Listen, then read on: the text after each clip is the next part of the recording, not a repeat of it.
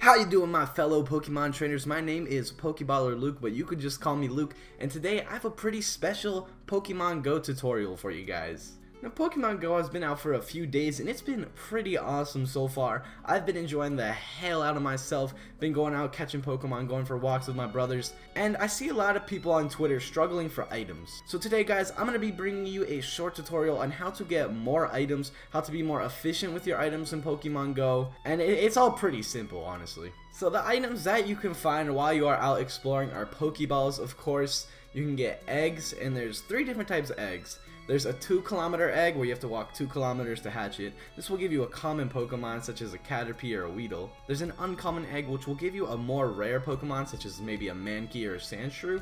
And then lastly, there's the rare egg, which is 10 kilometers, which is a ton that you have to walk to hatch, but it'll be worth it because you'll get a rare Pokemon such as Dratini. Additionally, you can also find potions, and the rarest of all is revives. And those are the 4 main items you can find while out in the wild. On screen right now, you guys can see my personal inventory after playing for only 2 days. This game has only been out for 2 days so far, and I have all these items. I have over 30 potions, over 20 revives, 3 incense, and over 100 Pokeballs, and I'm here to tell you how you can get this for yourself. Now, the trick is Pokestops. Now, obviously, you guys know that Pokestops are where you find your items in the wild, but what you may not know is that Pokestops will recycle every 5 minutes. So every 5 minutes, I can revisit the same Pokestop that I just went to, and therefore I'll be able to get more items from it. Now obviously we don't have time to just be waiting around all day and waiting 5 minutes until it resets, plus sometimes it glitches out and you don't really get anything. Hopefully this will be fixed in future updates, but I digress. Now a lot of you may be upset because maybe you don't live around that many Pokestops. I've seen a lot of people living in more rural areas and they only have like 1 or 2 Pokestops around. Now on screen you can see 2 images that show all the Pokestops I can see from my house where I live.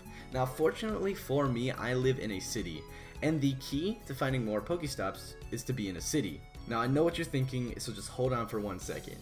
Anyways, the reason that there are more Pokestops in cities is because cities are more populated with more people, so obviously they're going to spend more time going into a bigger city and adding more Pokestops for different attractions than in a random neighborhood. So you can take your own time to do a few of these strategies I'm about to tell you to help you get more items from Pokestops.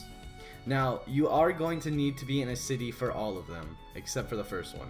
The first strategy is basically just take a walk. If you live near 1 or 2 Pokestops, take a walk around the block a couple times. Go to the Pokestop, take a 5-minute walk, come back. And while you're taking a walk, you can either find new Pokemon to catch, or hey, you can even hatch an egg. So you're not wasting your time, plus you're outside being active. Bring a friend with you, take them on a walk with you. It'll be fun, and you'll be able to get more items, and you'll be able to catch more Pokemon. Next, and this is a pretty big one, which I've seen a lot of people talking about on Twitter. Play Pokemon Go in the car. Now, I must tell you, I do not want you guys to be driving and playing Pokemon Go. That is dangerous, not only for you, but the people around you, so please don't do that. I don't want to be responsible for anyone getting hurt. But if you are in the passenger seat, feel free to have Pokemon Go opened up the entire time. If you're driving through a city, there will be so many Pokestops, and you can just get them while you're driving by. Just quickly tap them as soon as they open up. This will save you a lot of time and it will get you a ton of items. So next time your mom asks you if you want to go to the grocery store with her, maybe you should say yes, because on the way there, you're sure to get at least 20, maybe 30 Pokeballs even, along with other cool items like revives and potions. The last one is basically a mix of the first 2, and that is just take a walk through the city. If you're walking through the city, you'll find gyms, you'll find Pokestops, and you'll find Pokemon too, and you'll be hatching your eggs while you're walking. It's basically killing multiple birds with 1 stone. Or should I say killing multiple Pidgeys with 1 stone. Now, I feel bad because this is kind of limited. A lot of us don't live near a city, and I'm sure a lot of you viewers watching are a little bit too young to be able to go there by yourself. But if that's the case for you specifically, just tag along in the car whenever you can. Whenever your parents are driving somewhere, just tag along. You'll be able to hit tons of Pokestops on the way. I cannot stress how fun it is to play Pokemon Go when in the passenger seat of a car. It's insane. Now, there's other cool items such as Incense and incubators. Now, so far I have not seen a single one of these at a Pokestop, and I'm fairly certain that you can't get these from Pokestops. So to get these, you're either going to have to level up or buy them. And let's be honest, no one's gonna buy anything from Pokemon Go, hello? So just level up. On level 5, you'll get an extra Incense, and if you still have your first 2 from the beginning, you'll have 3. You also get another incubator, which you can use to help hatch your eggs more efficiently. And just a small little tip before we go, I definitely think you should save your Incense for later. You start out with 2, and like I said before, you'll get a 3rd on level 5.